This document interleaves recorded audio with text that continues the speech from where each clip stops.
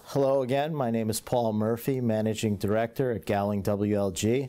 It's my pleasure to welcome back Michael Samus from Ernst & Young and John Seddon from Control Risks. And this is the second part of our discussion on the issue of country risk. In session one, we talked sort of at a high level about the issue generally and some considerations about the subject. Today, we're going to focus more on the issues related to some of the analytical tools that are used in country risk and how a country risk program can be developed by companies looking to do business in overseas jurisdictions. So sort of picking up from where we left off in session one, how can companies improve the way that they're assessing country risk and managing country risk? They can do that by developing and using a country risk management program. And in essence, what that does is it better organizes the way the company is assessing and ultimately integrating country risk into the way it makes decisions, both at strategic level, so when it's making investment decisions, as well as as it's managing a range of assets on an ongoing basis. Now, the prime objectives of a country risk management program, fundamentally to control capital risk exposure when making that first investment, and then, as I said, protect shareholder value once those investments have been made, so protecting shareholder value on an ongoing basis. Mm-hmm. So looking at different stages of the investment cycle, from final investment decision early on, or even maybe before that, business development strategies for particular areas of the world and looking at some and not others, then analyzing a specific opportunity and then managing that opportunity going forward. How do we see a robust country risk program assisting a company throughout all those phases of the project? Well, we're really looking at a country risk management program, dealing with the full life cycle of the investment. And our focal points in a program like this, obviously you're starting off with the initial decision to invest, and questions about how do we want to structure our capital risk exposure, and that enters into questions around timeline for investments, whether you're staging investments or not. Also dealing with issues around, are you going to be participating in an investment with someone else? So have a joint venture partner, and also risk transfer possibly through different forms of financing. So those are the upfront considerations. But once again, once in the country and you're operating an investment, you're going to be monitoring events in the country, trying to think about how to protect shareholder value, developing relationships so you can protect your investment, and whether it's at the local level, dealing with local communities, and at the government levels, at various levels of government. And then finally, your risk management program is going to have a corporate element, an aggregate element, where you're considering the impact of all the different investments you have around the world and how it comes together to impact the company. And this is going to play out through looking at various risk exposures, seeing how that whether those exposures breach a risk budget, making sure that the investments you have are consistent or in line with your overall corporate strategy, and also conform to different guidelines about how you plan to invest in different types of countries. So high-risk countries, you may only take on certain types of investments. Other more moderate risk countries, you may invest differently. So we're really looking at this as an organized activity across the life cycle of an investment, and then also at the corporate level. You mentioned just now the idea of joint venture partners. How does a joint venture partner maybe help you to either assess the project opportunity or de-risk the project opportunity, whether it's an international joint venture partner or maybe even a local partner that you're teaming up with? Well, it's one of those. It's the issue about how much capital you want to put into your project, and for your company size, you may find that a large investment, like say, some mining projects, require investments of $4 billion, $5 billion, $6 billion, and it might be, too large of an exposure for your company. So you maybe, wish to take on a joint venture partner to share the risk.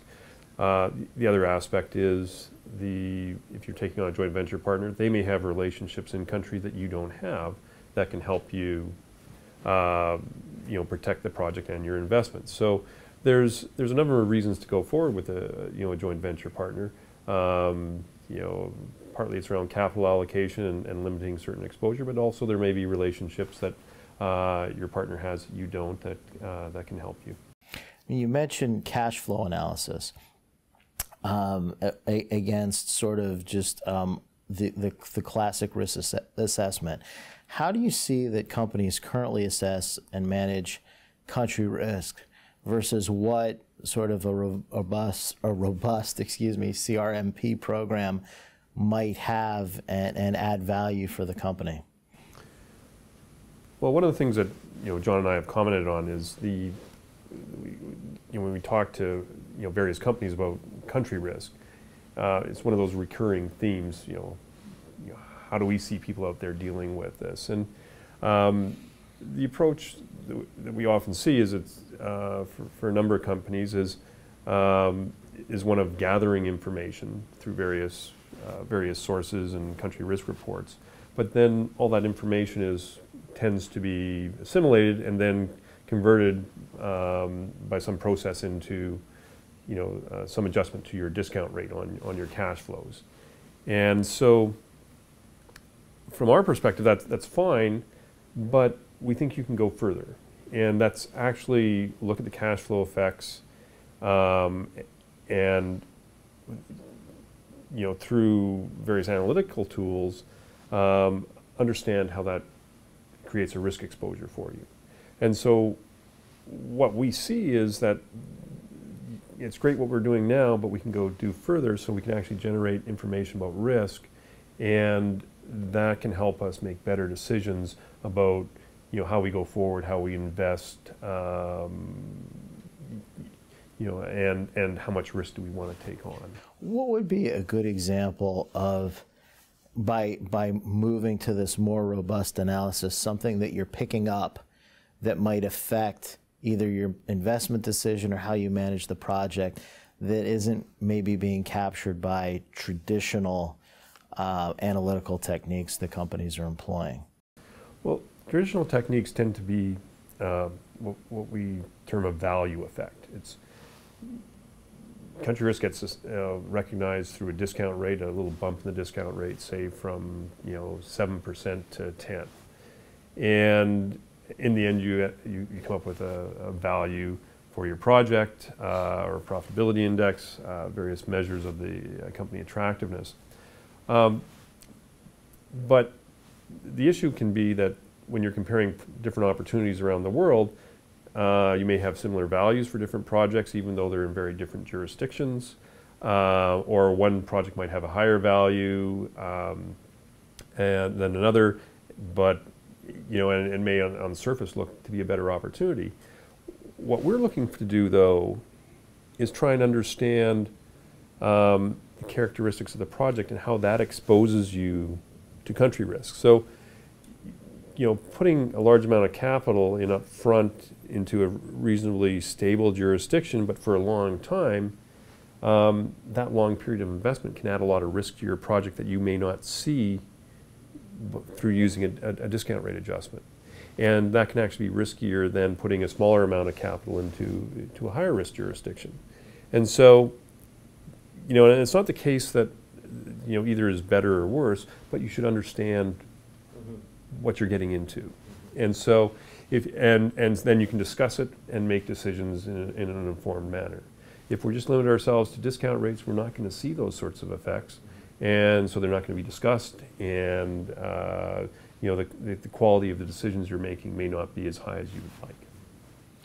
And within this, I think to what Mike is saying, that there's often a focus when thinking about country risk at just the sort of downside. I think it's important to stress that with some of this modeling that Mike has been describing, that also, of course, provides opportunity to take advantage when situations change in the country that you're involved in. That provides new opportunities, maybe to change the structure of a project or to change the way it's being operated, or what have you. Similarly, there can sometimes be a change in dynamics between a company's sort of home country and where they're invested, and that too can present some opportunities. And with a sort of more sophisticated way of looking at all these issues and doing so in an integrated way across the investment cycle, so not only does that help you better manage the downside of risk, but also take advantage of the upside. So, John, let's talk about a company that is looking at an opportunity in a place they've never been, either the country or even the region. So they say, oh, there's opportunities in the Middle East, or there's opportunities in South America, or the Asian subcontinent. I want to go in, but I don't know anything about that area. From a country risk perspective, what can companies do? What should they do? How do they do the country risk assessment to get up to speed to make an informed decision? Different companies will take quite varied approaches. Many will rely on a combination of sort of home governments and sort of trade promotion agencies, as well as wherever they're possibly looking to invest, and national and sort of subnational level government agencies whose role it is to help sort of promote investment. There are a variety of different information sources that companies can access. They will typically also go on trade missions and scouting visits and this sort of thing. I mean, all of that is potentially quite useful. Where we find companies sometimes struggle is getting what is often quite a wide range of stakeholders sort of comfortable with operating in a new region, and then within a new region of the world, that is, which jurisdictions are most appealing for them based on some of the sort of macro level factors, combined with the opportunities that they see there for their business, as well as maybe some of the constraints that are there in terms of who they may be able to partner with, and so on. Now, let's flip that around. That's from the company perspective going into a jurisdiction. If you are talking to a country that is looking to expand its foreign investment into the country and development into the country, what can that country be thinking about or should be thinking about in terms of attracting foreign investment? Because if the companies on the one hand are doing all of this analysis, for better or for worse, then clearly the jurisdiction could be doing some things as well. What should countries be thinking about? Generally speaking, and I hope it's come across through our discussion this morning, is that companies we don't like a lot of uncertainty. That uncertainty brings risk, of course, and so above all else, a country who's looking to attract more investment should be looking for to project and genuinely have a stable investment environment for whichever industries and sectors it's looking to attract.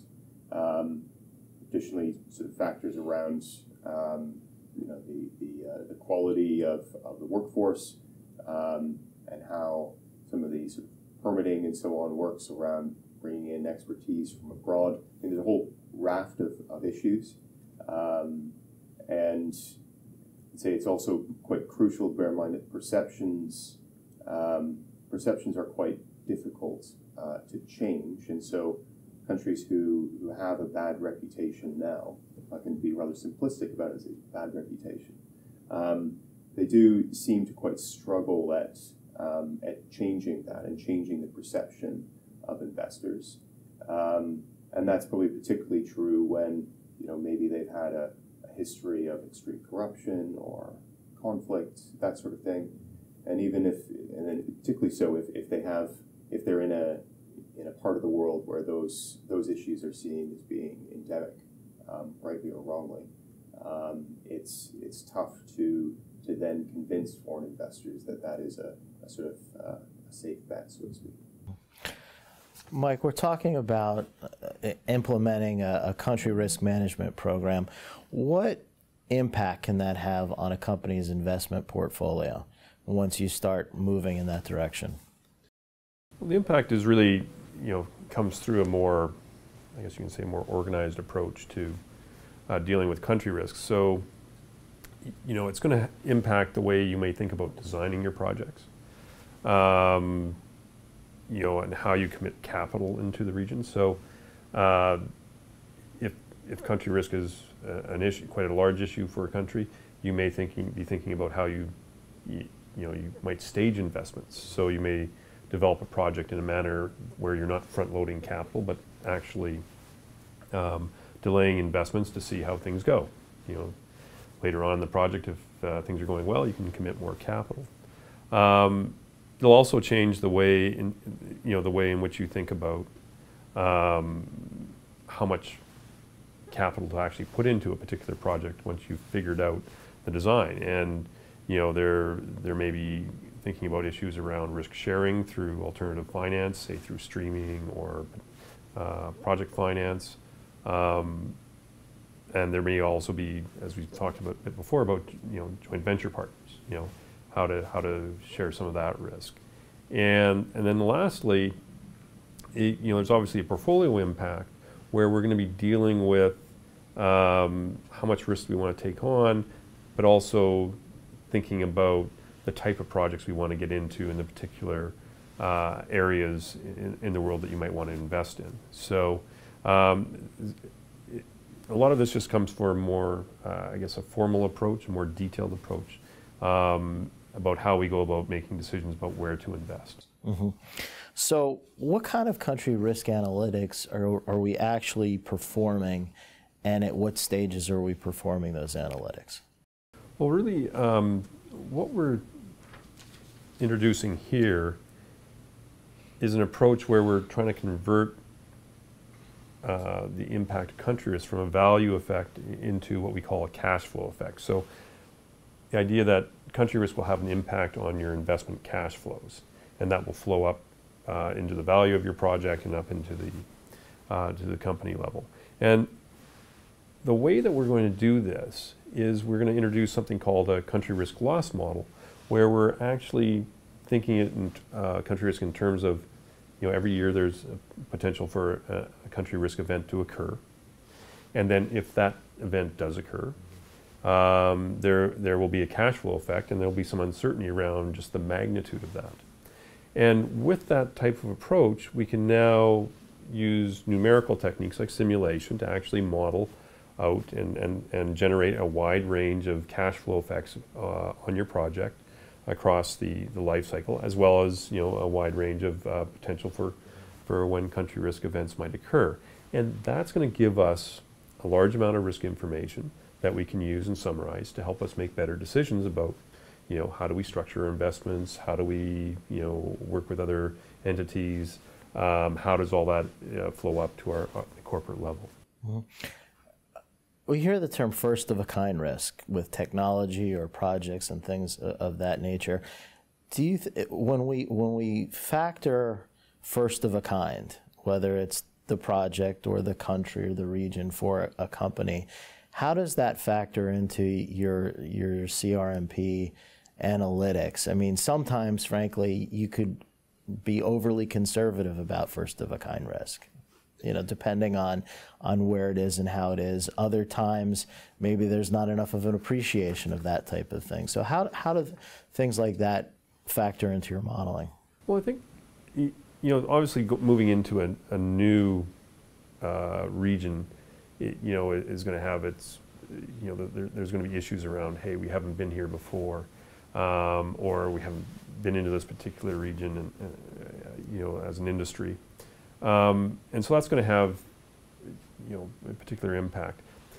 But the strength of having an actual formalized process, a framework to work within, is that you can use that to help structure your thinking and guide you through this particular problem, and actually help you understand your exposures and how you can potentially mitigate them. And so, it's not like, yes, every country offers particular issues and things, but generally there's, any number of high-risk countries around the world, and moderately risk countries, and countries we consider low risk and stable.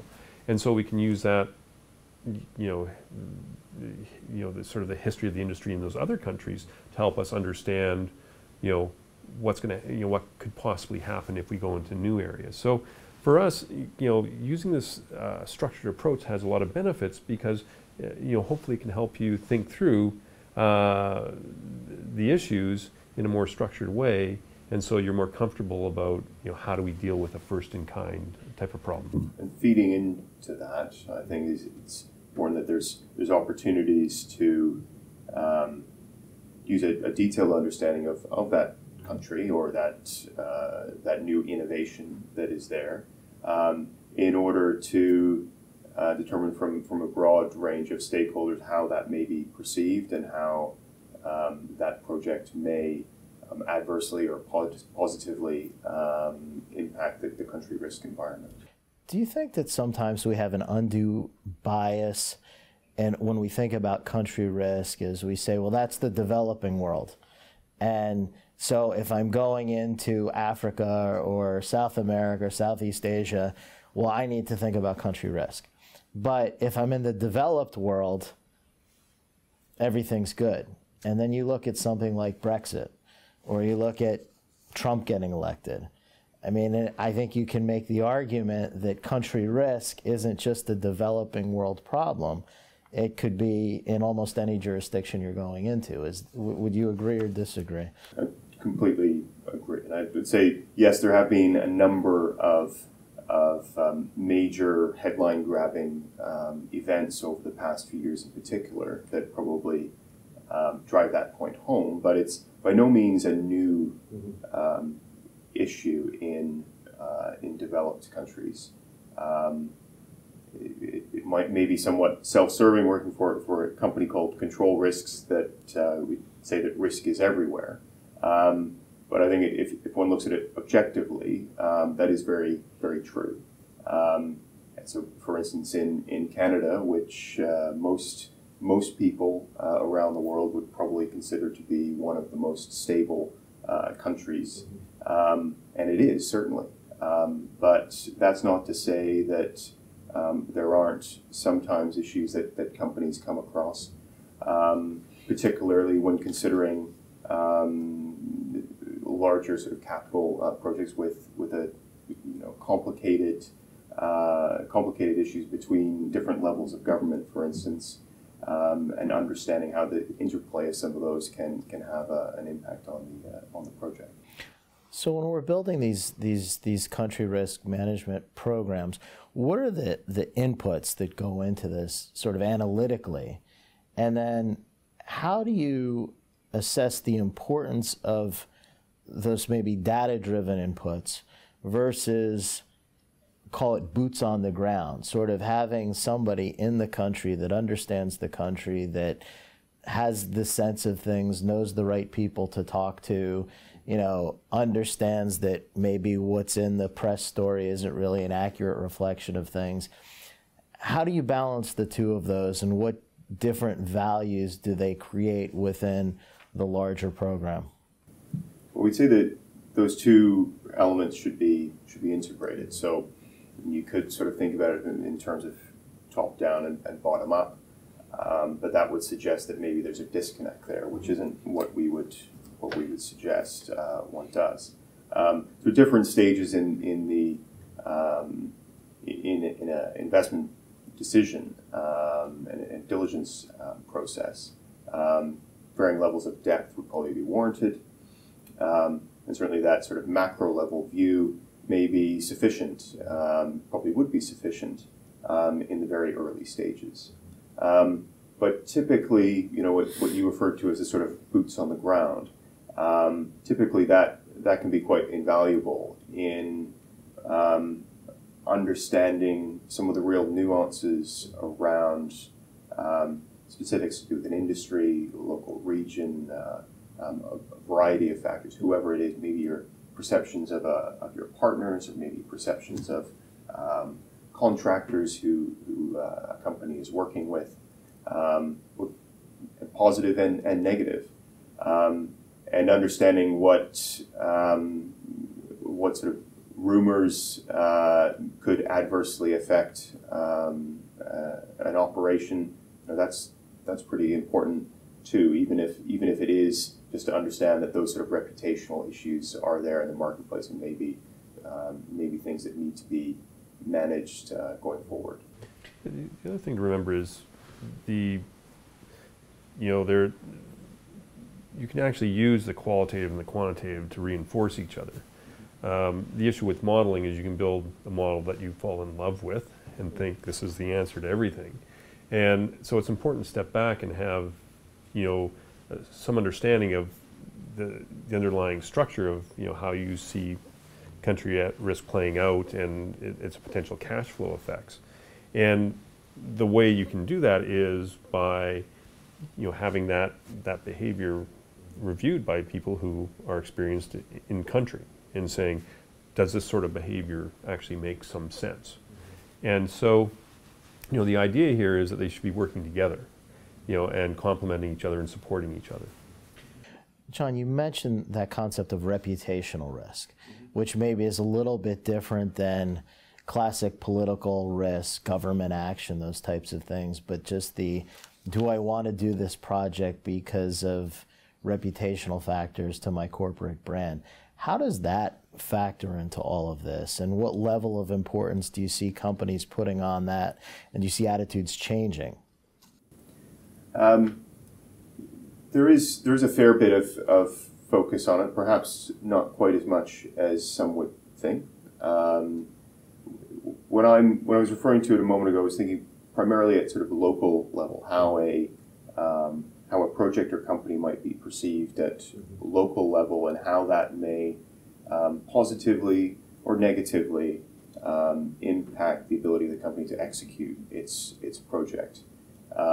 And so I'm not thinking so much specifically about bad press, so to speak, but rather operational delays and this sort of thing that can result from some of these reputational issues. Mm-hmm. But we do see activist shareholders and NGOs being, it seems like, especially on issues like climate issues, a coal plant, things of that nature that become targets in terms of what companies are doing or maybe planning to do that then get blocked. And I would think that factoring in those macro reputational issues might be important as well. They certainly are, and companies that we work with often will say that it's a challenge to keep up on what they feel is a broadening array of different indicators that they need to stay on top of, and ensure that they have adequate means to sort of incorporate those into their models and their reporting as well. Mm-hmm. So let's talk about risk budgeting. What exactly is that, and how does that factor into the overall corporate planning process? Well, risk management really should be an integral part of strategy formulation for a company or a project. And so as part of that, essentially, and to put it, I think, quite simply, an organization needs to determine how much risk it's willing to take, and how much risk it's willing to accept. And so by defining that, basically creating a risk budget, and understanding and communicating what the organization's risk appetite is, then you can ensure that that an appropriate amount of risk is taken that, again, sort of ties back to the strategy of the organization. We'd say that for country risk factors, the basic sort of approach is no different to any other. And in fact, country risk should be wholly aligned with how other risk factors are considered. The other thing to remember as well about risk budgeting is it's a process of how to discipline the way you allocate capital. And that's a really important thing, because you may see a really great investment opportunity somewhere, and it's going to require a certain amount of capital investment, and you're thinking, well, what a great way to expand the company.